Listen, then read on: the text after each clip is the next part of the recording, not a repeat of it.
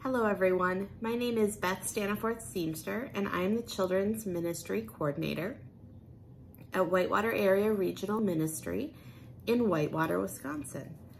I hope that you are having a wonderful Sunday. Let's start how we do. Let's check in. I will say it's been a thumbs up weekend at our house. My kids have been earning yes days with their good behavior. I don't know if you've seen that movie or heard about the idea on Netflix. There's a movie called Yes Day where the parents have to say yes to the things the kids ask. Now, our yes days are not as extreme as the movies, but it's things like we go to the park and we get ice cream and they stay up late and we order pizza for dinner. They have to earn it with a lot of good behavior, but it's always a very, very fun weekend when we get to have a yes day. So that's what today was.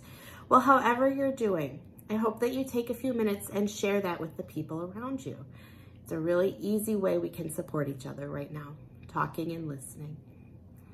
Today is Pentecost. The church is celebrating Pentecost. Do you know what Pentecost is? Technically, it's the birthday of the church. And there's a lot of things we could talk about here. But the story of Pentecost is that after Jesus died, all of his followers were together in a room. And they were scared. They were scared because their leader had been killed and they didn't know what to do. And suddenly a great wind, like a great spirit that's described as a wind, filled the room and rattled everything. And it's described as tongues of fire appeared above each of the disciples, and they were able to speak a new language.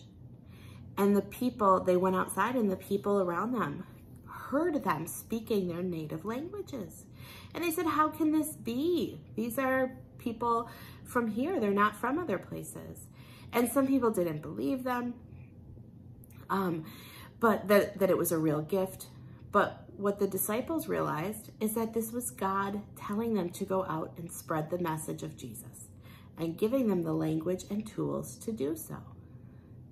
It's a cool story. Well, you know what's interesting? The Bible was not written in English. The Bible was written in different languages. The New Testament, the Gospels, the story of Jesus, and up to the book of Revelation, which is the end, was written in Greek, which was the language of the time. And the books in the Old Testament, Genesis, the creation story, all of that, was written in a language called Hebrew. Well, I studied Hebrew in college.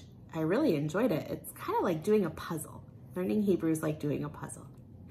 But one of my favorite Hebrew words that I remember still 15, 20 years later is the word ruach, okay? Hebrew is a guttural language, so some of the sounds are kind of like, right? So it's ruach. And ruach is a word that has 3 meanings, okay? It means your breath. Every time you breathe, right? That's your ruach.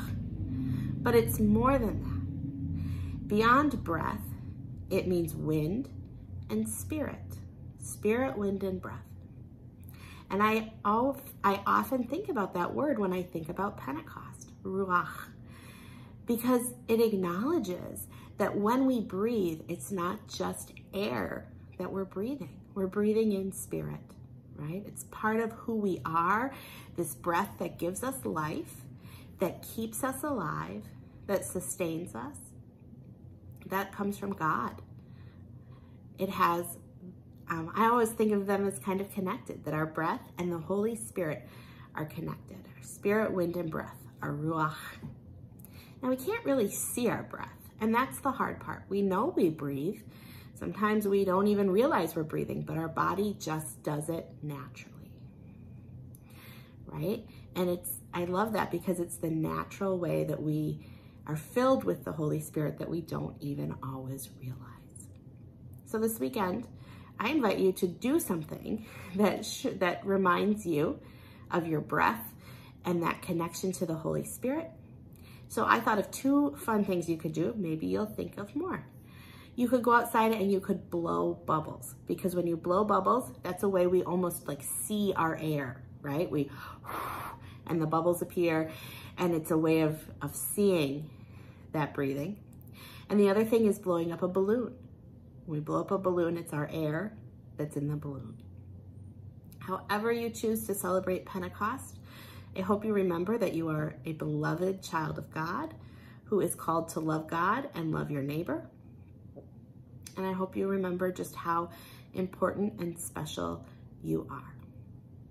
With that, I wish you blessings, and I hope you have a wonderful week. Bye.